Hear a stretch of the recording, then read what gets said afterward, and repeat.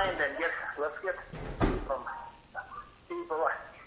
I think I just set my sights too small.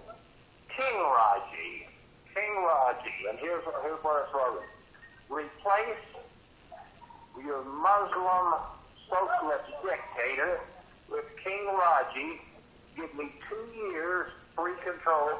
I'll be eliminate all the debt. I'll eliminate the debt. I'll solve the energy. And I'm going to guarantee this. I'm going to give my sign a document much like Hitler. No, nothing like Hitler. Don't ever say anything about King Rodgey and Hitler in the same. Not in the same on your life. King Rodgey. Don't you like the sound of that? So, Dan, if you could be, my first point is going to make you mayor of Springfield. Let's spread the crazy around a little. Then I can solve the energy. Energy is one of the few things. I have the answers to everything. People don't need to think about it anymore. Let me do the thinking. They just obey orders. Everything will be fine and dandy. There'll be no race problems. The race problems will be erased. Rodgey will erase the race. And then I sent a letter to Judge Thornhill. I think he'd be liking to talk to you, and he talked to Mark's the only one who knows what's really going on. See, he's the one who told me, okay, the Timber Walker group, before me, they had this little blondie and her thing they inherited from Billy Turner, was paying rent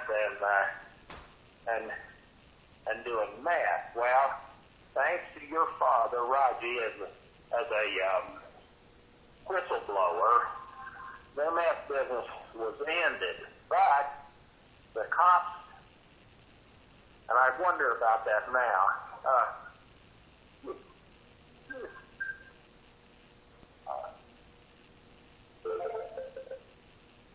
Wow. Okay. I thought I just marked my territory. Okay, Dan, I didn't mark my territory good enough. But Judge Thornhill. Okay, here's what happened. They had that little blondie guy that was in the concrete business. Mark was about to whip two big guys. That was back when he still had his testicles, and like that. But he dozed up their meth business with big money. But then they had to go away to get a new boyfriend, live in. And he wasn't a bad guy. That Shelders was a popular name around this, around Springfield.